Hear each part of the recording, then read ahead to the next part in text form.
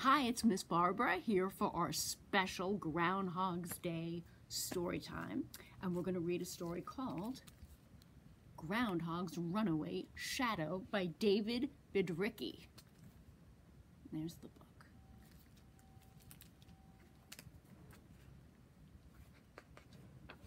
I want to show you the end pages. It's very cool because you see his shadow, right? Because the Groundhog's Day is all about whether or not he sees his shadow. And David Biedricki wrote the story and did the illustrations. The only thing that could keep up with Little Phil Groundhog was his shadow. No matter how fast he ran or how high he jumped, his shadow followed his every move. Whether he laughed or cried, his shadow was always right there beside him. Even when Phil felt small, see how small he is? His shadow could make him feel bigger. See how small he is, but his shadow is big.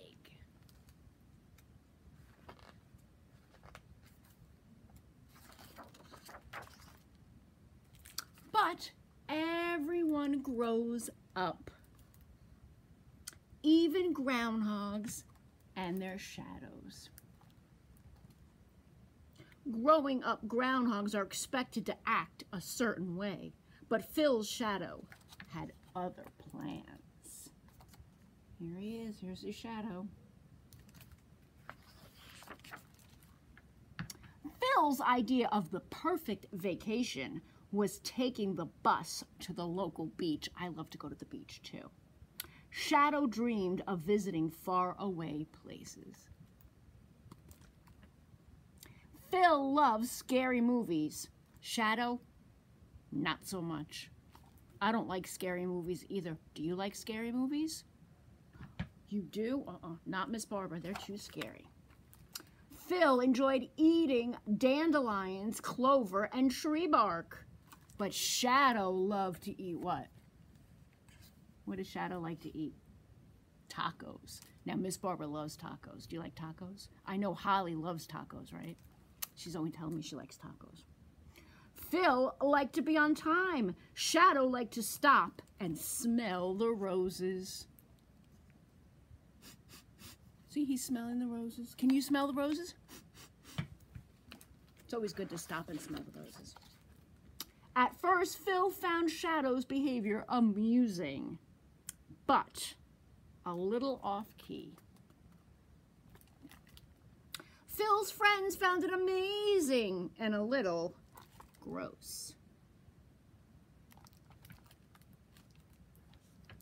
Burp.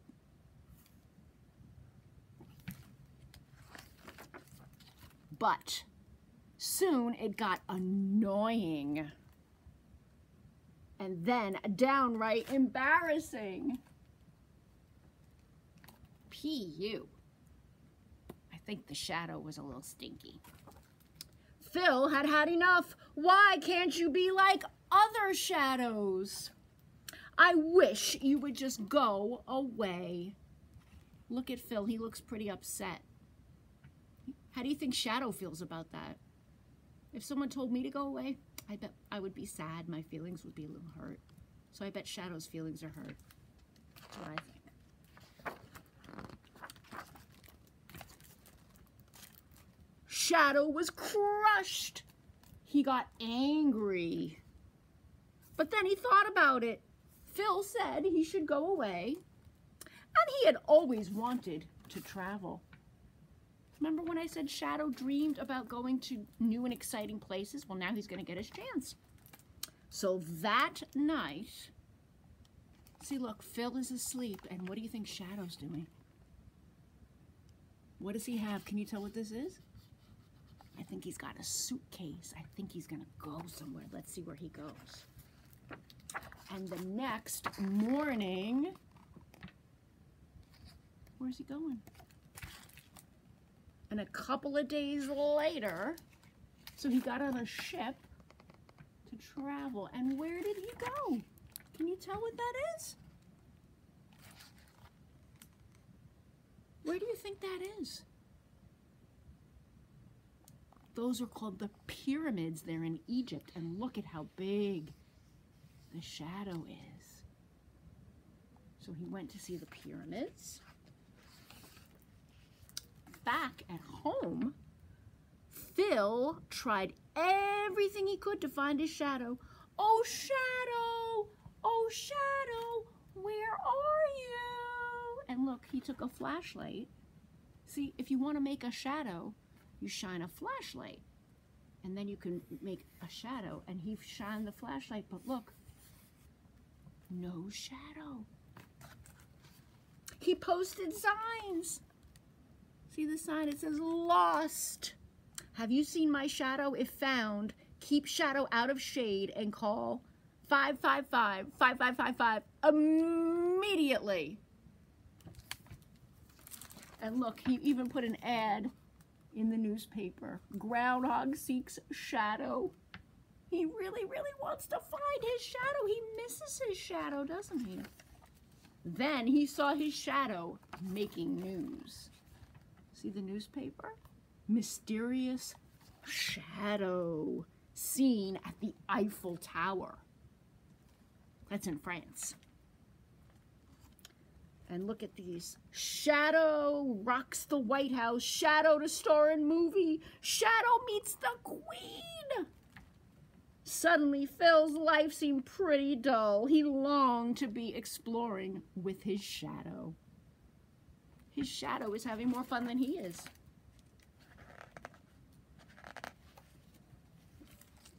Halfway around the world, Shadow realized something was missing. He had no one to share his adventures.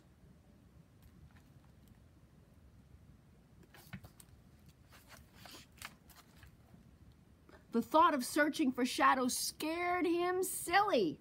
He'd have to travel far and wide. But the next morning,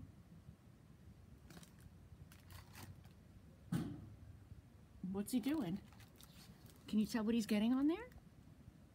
He's getting on a plane. And a couple of days later and into the following week, that's exactly what he did.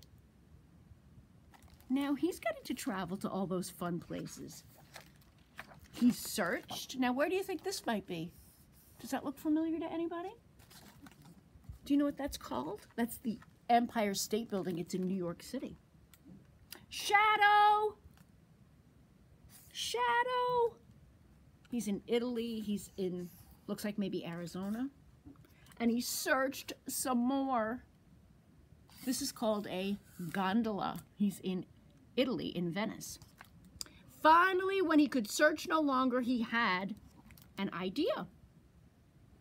Let's see what his idea is going to be.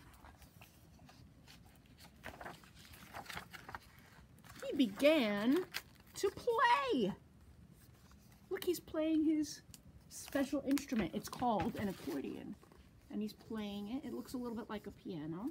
He's making music. And when he did, he heard someone gently accompanying him. Accompanying means playing with him together.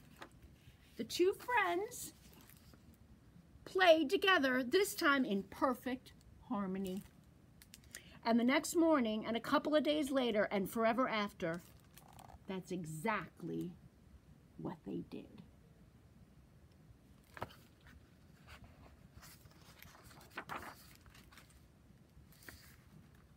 And there he is on February 2nd looking for his shadow. So that is Groundhog's Runaway Shadow. Thanks a lot for joining me. Bye-bye.